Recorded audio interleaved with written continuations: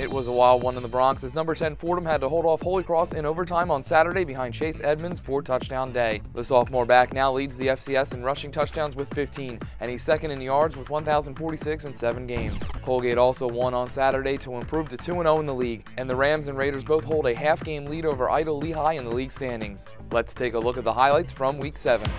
Holy Cross came out strong against number 10 Fordham as Peter Poyles connected with Jake Wyzorek for a 30-yard score and the 17-7 lead after 1 quarter. Chase Edmonds responded by scoring 2 of 3 straight Fordham touchdowns to take a 27-17 lead into the break. Poyles then tossed a trio of touchdowns in the 3rd quarter, including this 13-yarder to Cleef Raymond to put the Crusaders up 38-34. But Edmonds scored from 7 yards out to make it 41-38 at the end of 3 quarters. It was rather quiet in the 4th quarter until Holy Cross's Zane Wass hit a game-tying 48-yard field goal as time expired to force overtime. In the extra session, after Wass missed a 37-yard field goal for Holy Cross, Edmonds scored his 4th touchdown to lock up the 47-41 win for Fordham.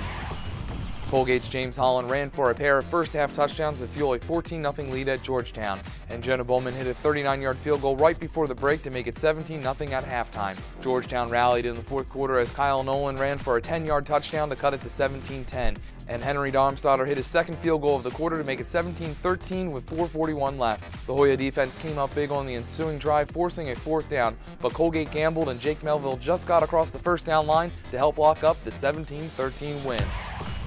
Bucknell got on the board first at Army West Point, scoring late in the 2nd quarter as R.J. Nitty connected with Will Carter for a 35-yard touchdown to make it 6-0. And after the Black Knights took a 7-6 lead with 1:52 left, Nitty found Andrew Owens for a 4-yard score to take a 14-7 lead into the break. Army knotted the score at 14 late in the 3rd quarter on A.J. Scher's 2nd touchdown run of the day, and the Black Knights took the lead for good as Edgar Poe outjumped a defender for a 68-yard go-ahead touchdown with 4:44 left, and Army held on for the 21-14 win.